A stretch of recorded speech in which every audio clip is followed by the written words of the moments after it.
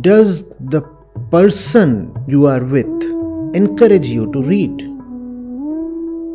You have to ask, what does he bring for me? Roses or books? If someone has a stake in making you better, that person will push you towards books.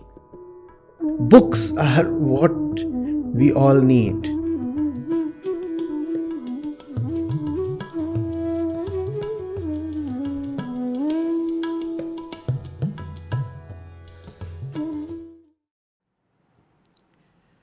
Chandogya Upanishad 5.1.1 till 5.1.5. Very intriguing and very rich verses. Verily, he who knows the eldest and the best, Jeshtham cha Shreshtham, the eldest and the best, surely becomes the eldest and the best. The one who knows the eldest and the best becomes the eldest and the best. Prana is indeed the eldest and the best, given the condition. Because prana can be the eldest and the best only if the preceding condition is satisfied. What is the condition? It must know the eldest and the best. Then, verily, he who knows the richest becomes the richest. Speech is the richest. Now, speech is the richest given the condition that it knows the richest. Verily, he who knows the stable basis, the foundation that is, becomes stabilized in this world and the other worlds. The I is indeed the stable basis. Verily, he who knows prosperity attains all desires, both divine and human. The ear is indeed prosperity. Then, verily, he who knows the abode becomes the abode of his people. The mind is indeed the abode. So you have prana, you have eyes, you have ears, you have speech, and then you have the mind. A comparison is being made and a commonality is being pointed out. Who is the best? What is prana? First thing. This entire process, the lifelong sequence of inhalation and exhalation, that's prana. That refers to the body. That refers to the body. So, is the body to the best? Is the body the best among the senses and the mind? There is the mind, there is the body, there is the senses. Who is the best? The answer is, the body is the best. Provided the body is devoted to the Jesht and the Shresht, to the eldest and the highest. So is the decision made and final now that the body is the best? No. No. The speech is the best. Provided the speech knows the richest. If the speech knows the richest, the speech becomes the richest. Talk of the richest. Come from the richest point within you. Let your words arise from the richest point within you. And speech is the highest. Now the body is no more the best. What does that mean? Neither is the body the best, nor is the speech the best, which is the tongue. Neither the eyes, nor the ears, not even the mind. By themselves, in themselves, none of them have any value. Their value lies in their proximity to, their surrender to the richest and the best. What is the worth of the eyes? Infinite worth. If the eyes are looking from the true center and looking truly at the world, if the eyes can know the reality of the objects they are looking at, then there is nothing higher than the eyes. The eyes are the highest. The eyes are the highest when they are connected to the highest. The ears are the highest when they are connected to the highest.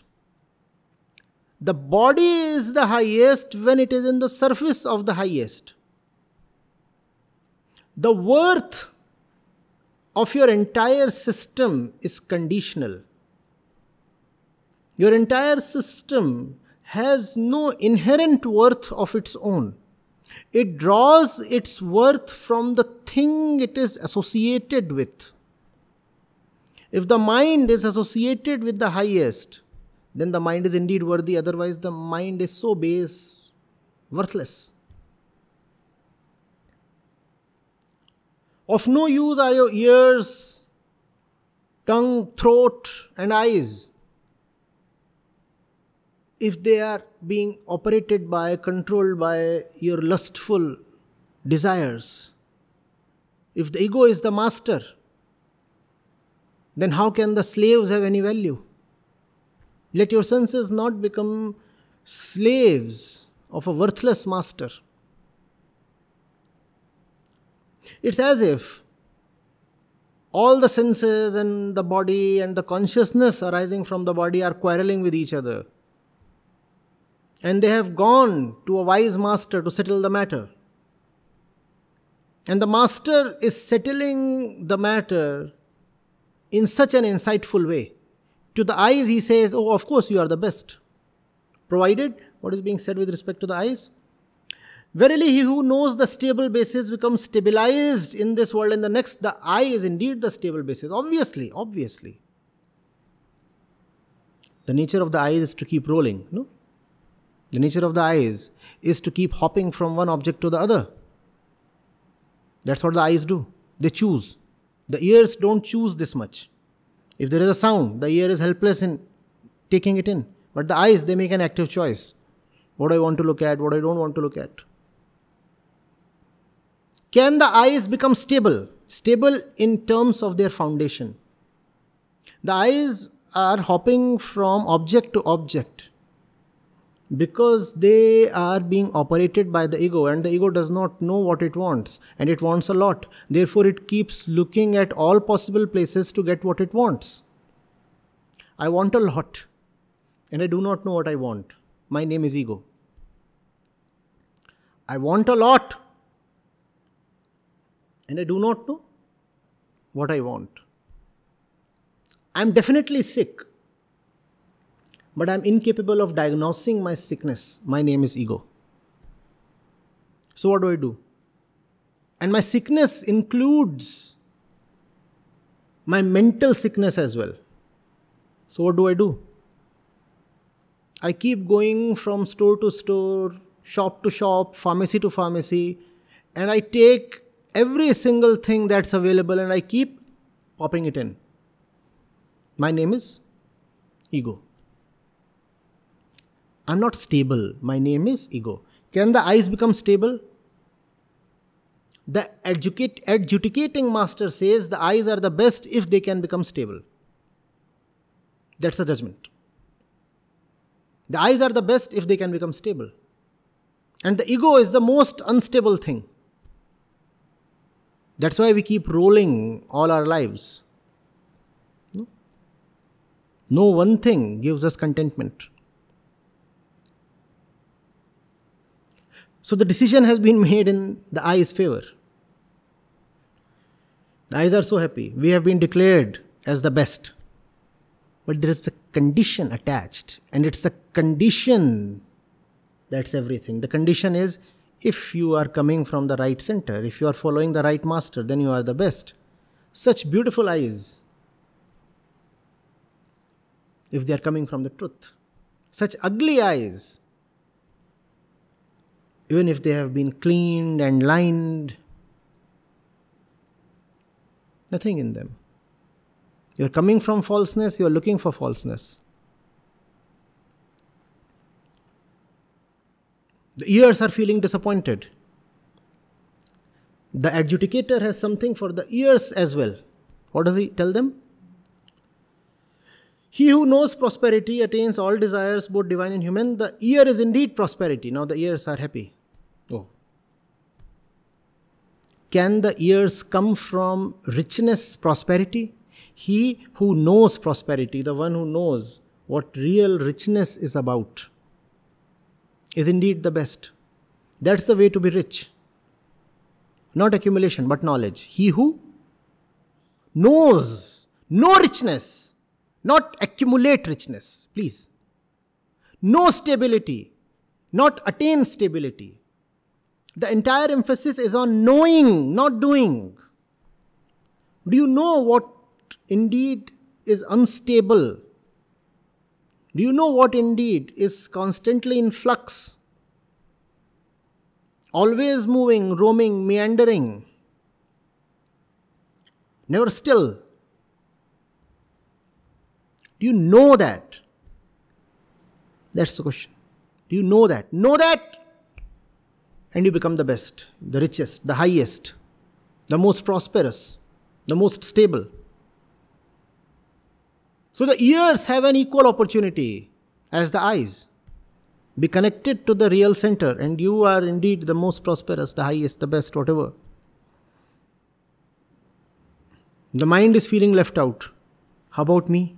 Please. The body has been told, if you can surrender yourself to the highest, then you are the highest.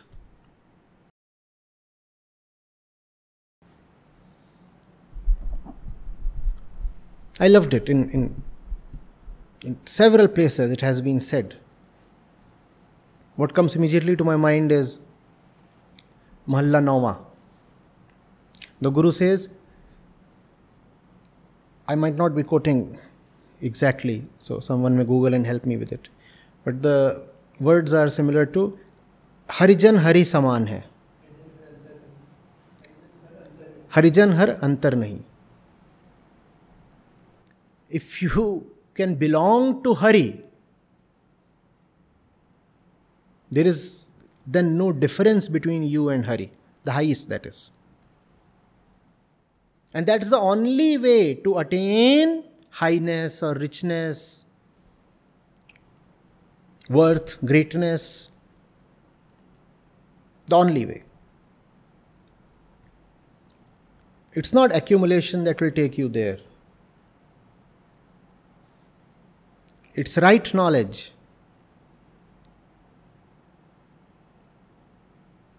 And consequent action that will take you there. And right knowledge begets inevitably the right action.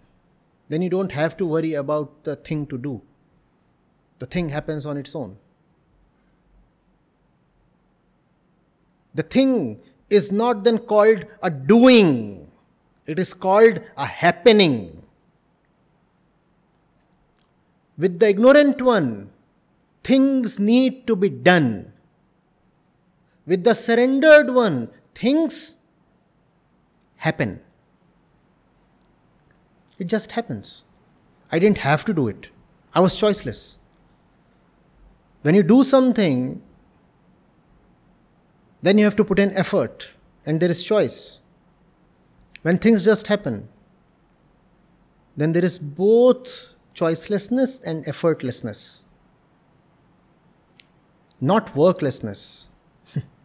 Obviously, work will need to be done, but the internal effort will not be there because there will be no internal resistance in the first place.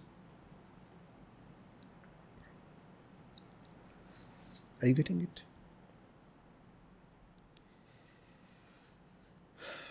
Verily, he who knows the abode becomes the abode of his people. The mind is indeed the abode. The one who knows the home, the seat, the origin, the place you come from, becomes that place. The mind's job is to know where you come from. And if the mind can know that, then the mind is indeed that place itself. Are we worthy in terms of the body being worthy, the eyes being worthy, the mind being worthy? The answer is yes and no. No, not at all. If you try to stand on your own, if you follow the wrong master. And yes, definitely yes, if you know who you are and therefore what your job is, let the eyes know who they are and then they will know what their job is. Let the hands, let the intellect, let the legs know who they are and then they will know what their job is. If you do not know who you are, how will you know your job? Can you work at any place if you do not know who you are, what your department is, what your profile is, what your job description is? How will you work? But that's the lot of entire mankind. We keep working our entire life without even knowing our job profile. And we are extremely busy. We get tired also. One day we retire and die. And all our life we didn't even know our employee code. We didn't even know whether we were employed at all. We didn't know whether we ever received any remuneration. But we worked very hard. We worked very hard and we felt quite proud of it. I'm a self-made man. I've been working all my life. Were you even supposed to work there?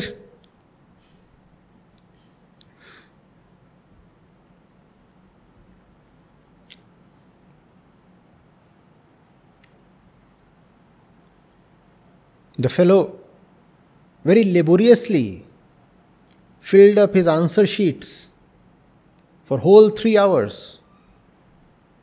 Just that he was answering the wrong question paper. He didn't even know who he is, what his roll number is, and therefore which particular examination hall he was supposed to enter. Just as we wander about in life, he randomly entered some particular room at the examination center, picked up some random paper, and then with all his might answered it all his life, the entire 3 hours. And then he wonders why life has failed him so miserably. Do you know which questions to answer? Do you even know who you are? If you do not know who you are, how will you know the right challenge to pick, the right question to answer, the right job to do, the right duty to espouse? Your entire life you'll be just carrying responsibilities without even knowing that they are not your responsibilities at all. The metaphor of the cuckoo and the crow. The crow keeps taking care of the cuckoo's eggs, as they say. The crow does not even know whether he is, first of all, responsible at all. But he does not know himself, he does not know his duties, he does not know his job from the others. He spends his entire life doing something that he ought to have never taken up in the first place. And he is continuously wondering, why is life so unfair to me? Why is there no joy in living? Because you are doing something you never should have done at all. Obviously, you are not enjoying life. Obviously, you are struggling. Obviously, you are sweating it out. But just because you are putting in effort, rewards are not guaranteed. Before you start working, before you start with karma, gyan is needed. It is from gyan that your karma must arise. No gyan, And a lot of movement, lot of action. Just wastage and frustration.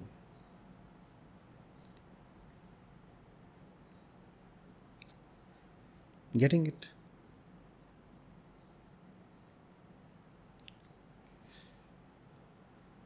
Yes, questions. Pranam. Yes, Julius ji. People are loving your question on G. Really? Nice. Yeah, they are, of course. Okay, but now I have a question on Jan. As you said earlier, that knowledge has to precede action. Yeah. And this knowledge, you mean that this knowledge is the knowledge of the factual state of oneself as the ego, unfulfilled ego? The knowledge before action has to be of the actor itself. But it's a constantly moving thing, right? It can't be Otherwise you cannot have knowledge. Ah. This is very dynamic knowledge that you can attain only in the flux of life. It's like measuring the speed of water flow. If you want to measure the speed of flow, you have to measure it during the flow, in the flow. No? You cannot stop the water or freeze the water and then try to measure the speed. Similarly, life is a constant movement. So life can be known only in the movement.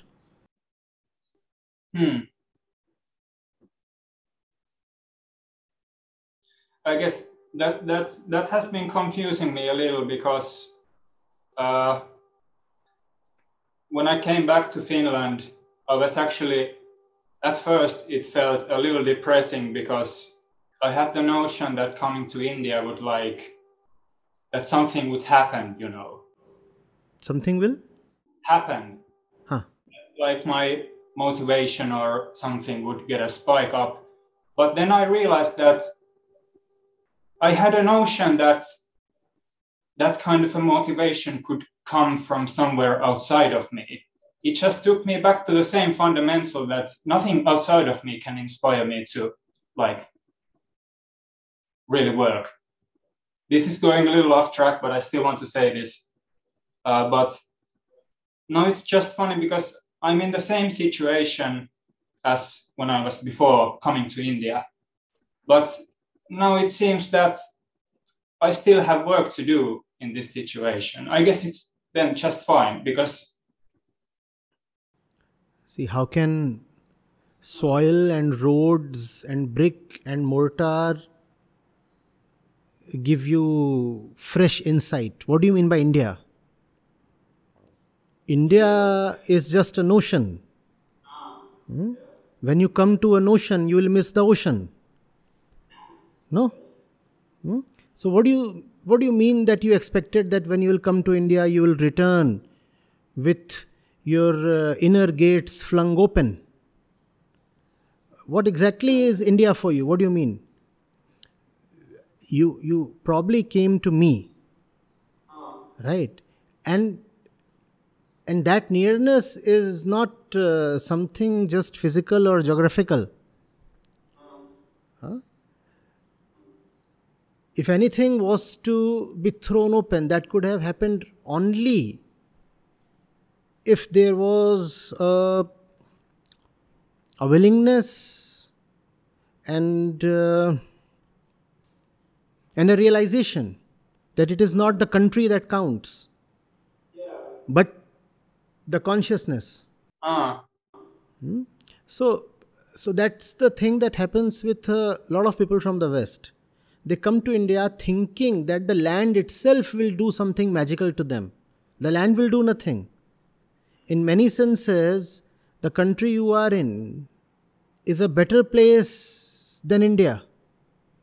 In many material senses at least. No? You know that very well. Pollution, overpopulation, so many other things. You are already better placed there than in India. What makes India special then, at least for some people? The right company, the right environment, the right process of self-inquiry. Now you have to then ask yourself, how much of self-inquiry did really happen? How much vulnerability did you really espouse? And it's a choice always to open up, to come close and say, I want to speak out, I want to confess, I want to talk about myself, not about the experiences I'm having in India. What is the point in coming to India and, waxing eloquent about a particular wedding ceremony one sees, or a particular thing one sees on the road, or a particular thing one experiences in the apartment? Is that what one comes to India for? No. One comes to India to probe himself, to know himself. Now ask yourself, how much of that did you really choose to happen? It cannot happen on its own. It just cannot happen on its own. There is a process, and the process is Upanishadic. The process is of deep discussion and deliberation. The process involves opening up. The process involves coming to the teacher, talking nothing about this and that. Talking only about oneself. Who am I? What my life's challenges are? What do I do the entire day? How my mind functions? What my fears, my insecurities are? What do I want? If you talk of this, then of course India can bless you with something very magical. But India's blessings cannot be foisted upon someone. One has to first of all be prepared for those blessings. One has to first of all be deeply in love with and desperate for those blessings. So the more you exhibit your desperation, the more madly you are in love with realization, the more you will find India is working for you. Otherwise, India is just an overcrowded place. Not very different from any other place in the world. But I mean, I kind of thought about this on my own, but it did require coming there, That I had to see that, as I said, that there was just too much confusion on my side. I sometimes felt that I didn't know what I was doing there. It was just like... It was your virgin attempt. Try again. Yeah. Try again. Huh? You'll have to make yourself land in another India. India is not one thing. India is a million different things. And they are hierarchical. There can be the greatest India you meet, and there can be a very mediocre India you land at. It depends on your choice. What do you want to take away from here?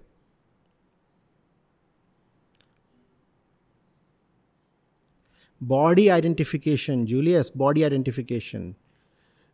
When one is identified with the body, which is our fundamental nemesis, then one is identified with everything that is physical. The body is a basic physicality, no? And when there is body identification, then there is identification with soil, because the body is soil. So one thinks that by landing in a particular geography, something important will happen that is akin to thinking that the body is important. If the body is important, then land is important. If the body is who you are, then the land is the guru. And then you will miss the guru. By the way, I was seeing it happen all the time. I know. I was seeing it day by day how you were missing it. I know. Me too. Oh, I know. You are already all-knowing, huh? You know so much. Yes. Too much. Yeah. But it had to go that way, I guess. Obviously. You see, it's necessary.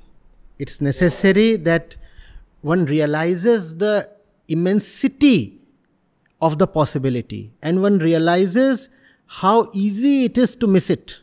How one can be very, very close and yet far from being intimate. Yeah, and I mean, I felt bad for, I just felt like I was wasting your time there all the time. It was kind of...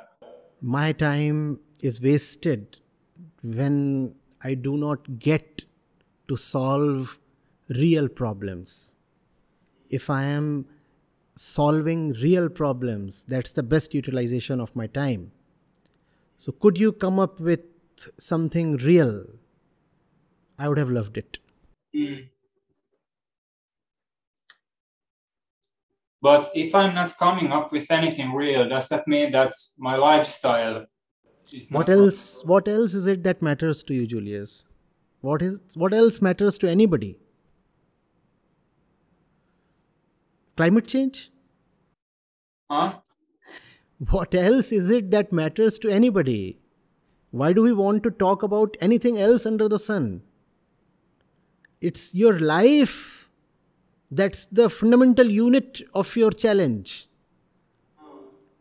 Everything arises from there. Even the global problems come from our own misled minds. No? So one has to talk of one's mind. That's all that is there to talk of. Think now of all the days you spent here, and think of what you spent them doing. And then you'll be surprised big time. How could I miss it so completely?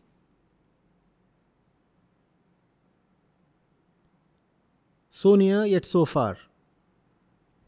Huh?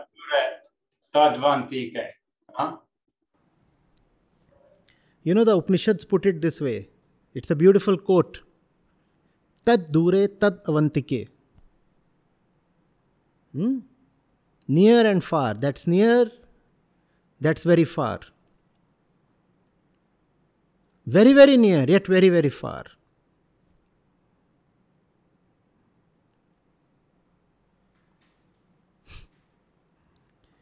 I have people who are with me since years, and they are very, very far.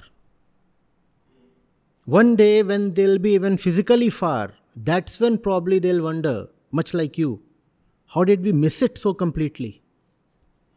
How did we waste all our years?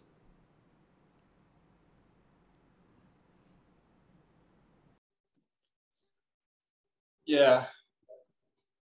But it was actually funny talking of the distance now, because when I got sick at the later part of the trip, I got most out of the session I was watching from afar. I don't know why, but in the session hall, it was really hard for me to... Exactly, that's what. Nearness is such a deception.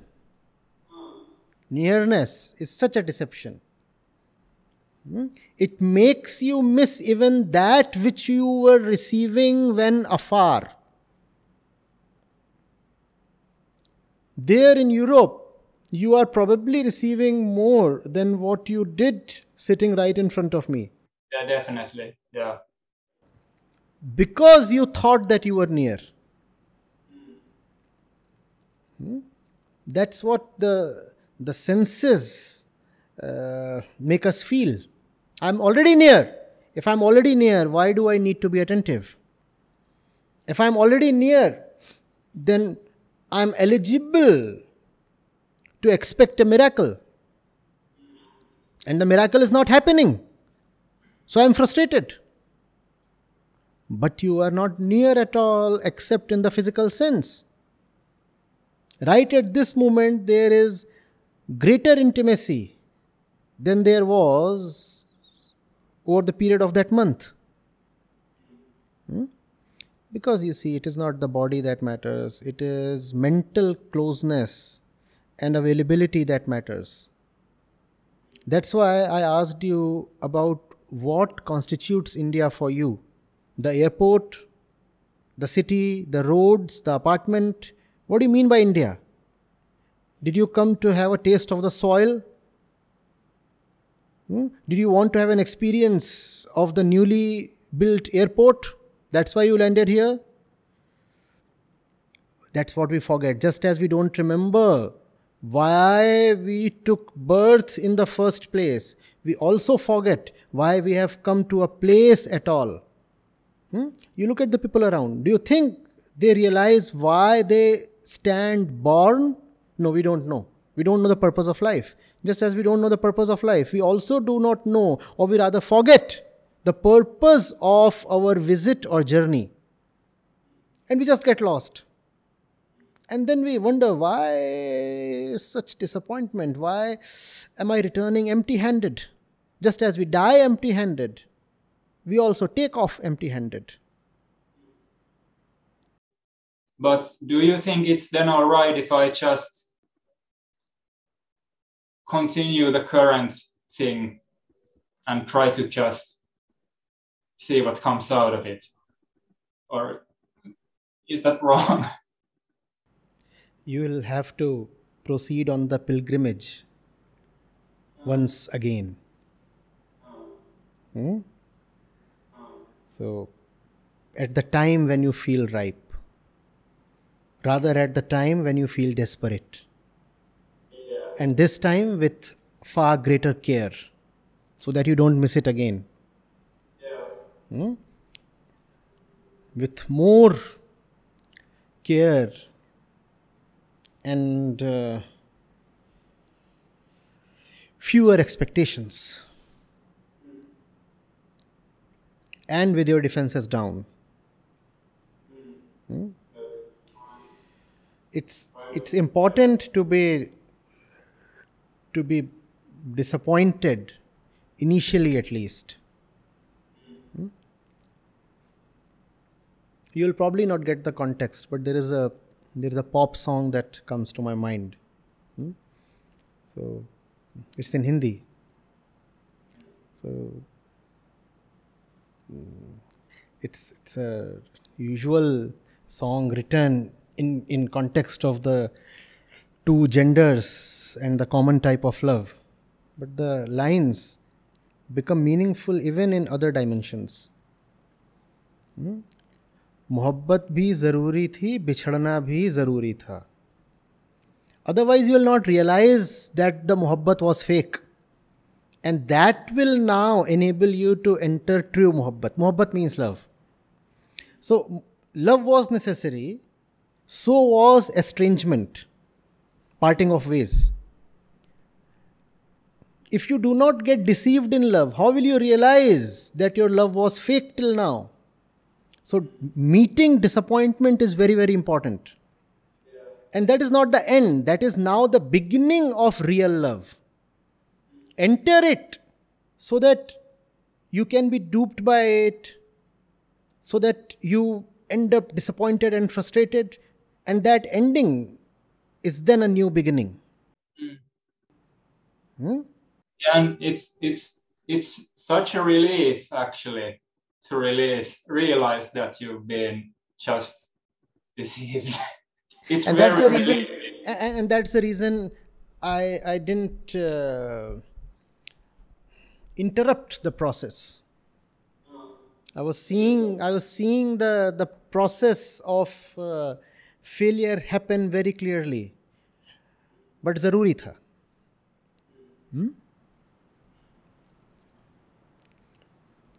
It's a beautiful song. I mean, Sanjay will definitely remember the other lines. What else was zaruri tha?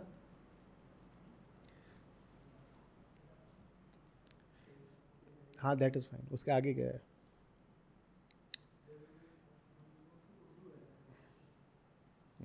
बहुत अच्छी line है.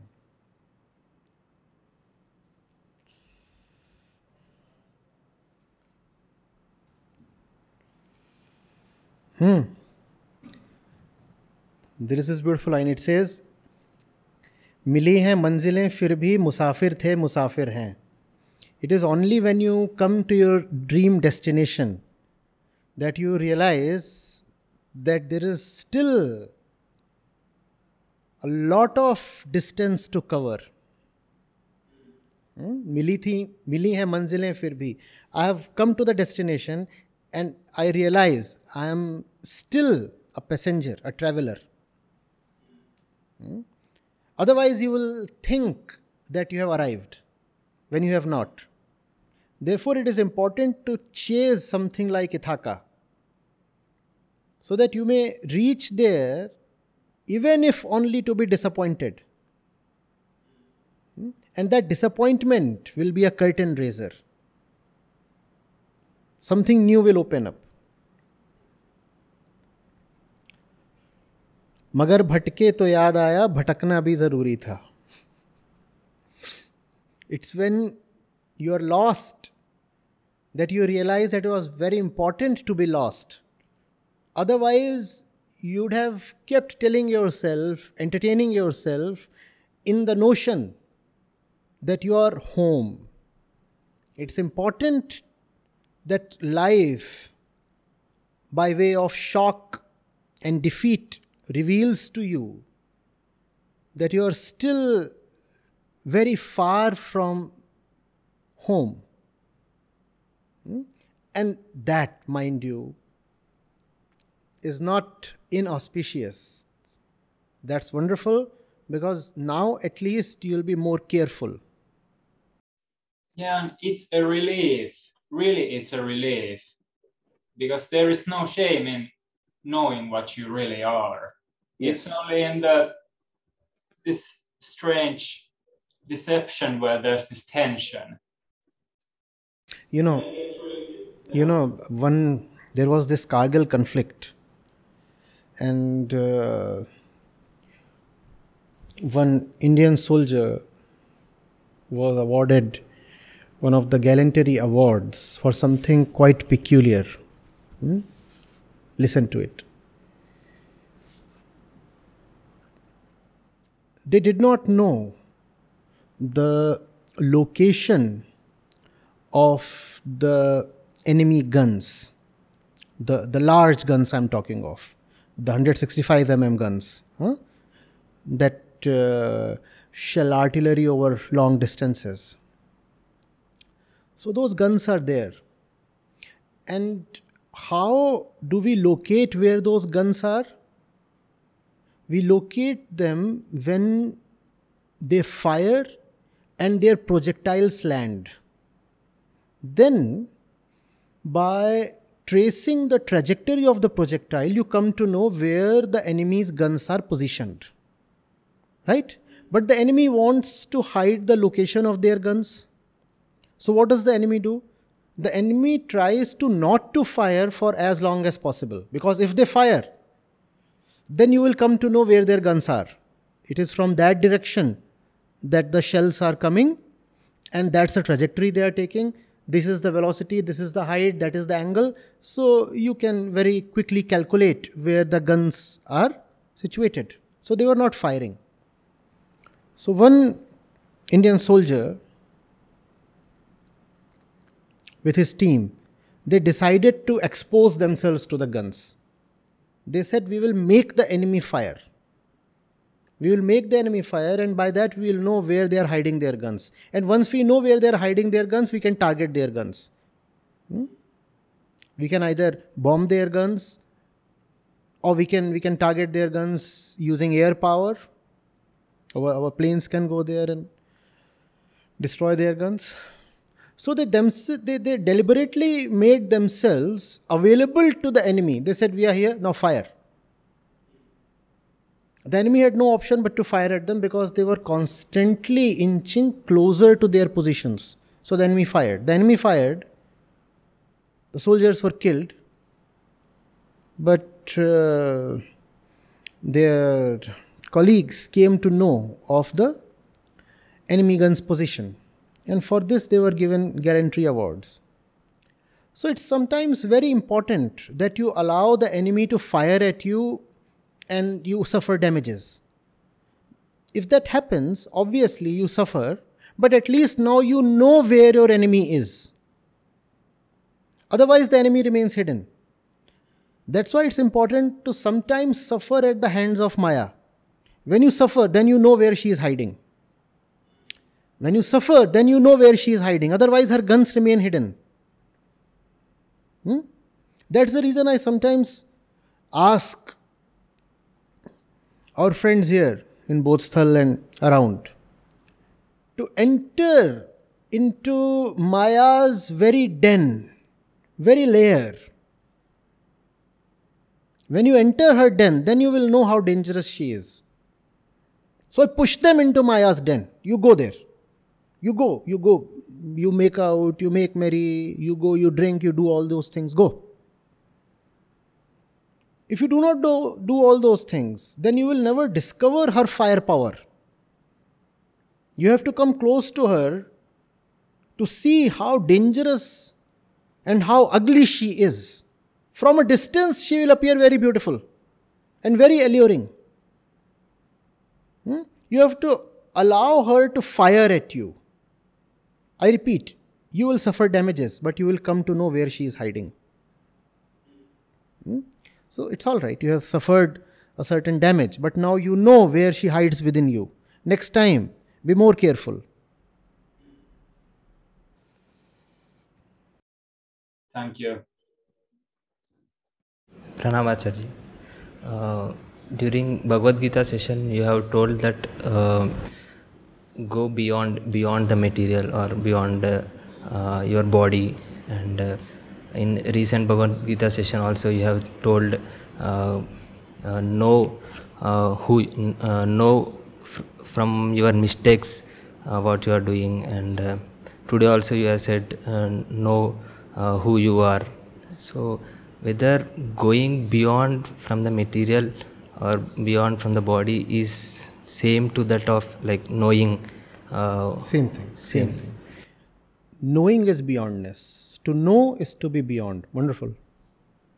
That which you know is that which you are now free of. Know it and be liberated. Vedanta is extremely clear about it. Knowledge is liberation. Okay. So, one more thing. In recent Bhagavad Gita session, you have told about Nirmam. Nirmam, yes. So, you are told like regarding I don't know exactly Hindi words, but you have said Nirankar, Nirmam, Nisprah, Gatavasana. Yeah, but regarding Nirmam, you have said like Mera. I think that Mera, mine. I always think. And after that session, I have observed myself like who I am. Like whenever I speak to someone, I observe myself. I always use I. And this observation, who is observing, that who I am, who is saying this I, is that the observer is also again saying, don't know who is observing it. Then go beyond the observer.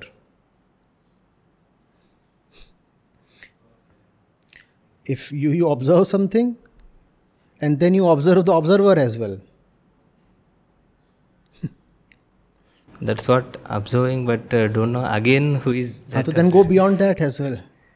Beyondness that's the reason so much fun. If you can detect even the observer, then the observer has become the observed.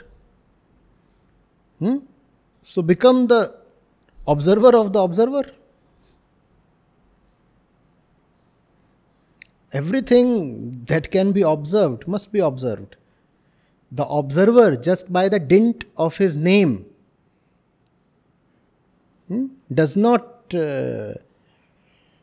become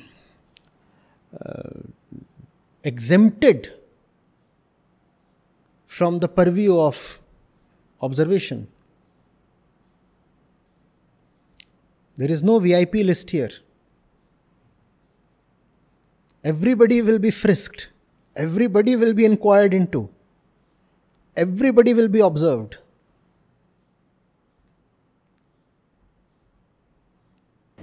Okay. Thank you. Acharya ji, pranam. You mentioned that let your words arise from the richest point within you. Acharya ji, I feel very uncomfortable in places or in situations where some casual talk is going on. I feel very hard to engage in the conversation, so I tend to remain silent. Sometimes I feel that that is wrong. Sometimes I feel that it is better to stay silent and not speak where I am speaking just for the sake of That's the reason words. you must be pushed into casual places of your choice. Then you will find that you are no more silent. Lovely casual places, there you will find you are barking for 6 hours on a trot. Then you will realize that it is not casualness you dislike so much. It is something else that you like a lot.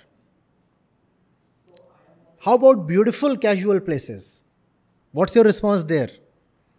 I am understanding it, Acharya ji. So is it that I am not getting a chance to speak there? It is just that you have so deep desires that where your desires are not being fulfilled, there you become uncomfortable. Your discomfort is not with casual people. Your discomfort is with the frustration of your desires. If desires are being fulfilled, then you will be very happy with casual stuff. So Acharya ji, how to come out of this? You have to see your desires.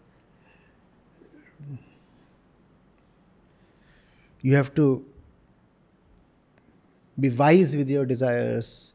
You must know how to deal with your desires and sometimes trick them and sometimes even fulfill them, bribe them a little, why not? Some of their demands can be met occasionally. That's part and parcel of dealing with them. If you do not know the entire landscape of desires, and if you do not know their root, then you will never know how to engage your desires and how to channelize them. You will just be, in fact, afraid of your desires. So afraid that you will start declaring that you do not have them at all.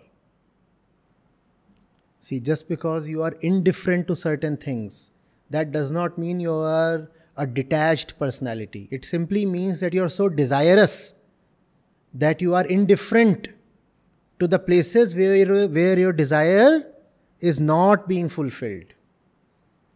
For example,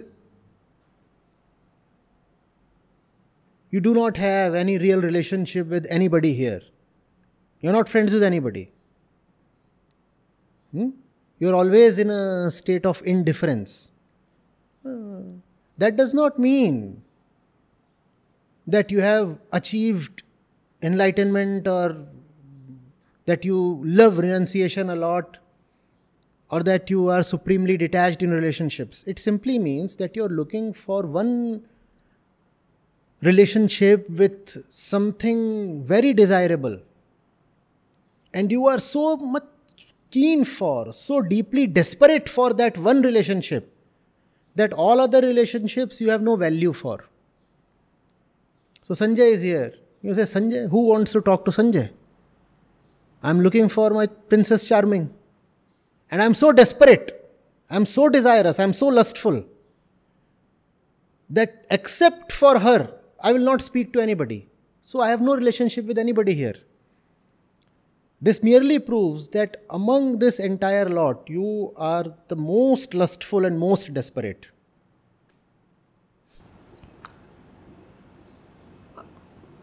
But Acharya, that is the problem. What is the solution? The solution is to acknowledge this first of all.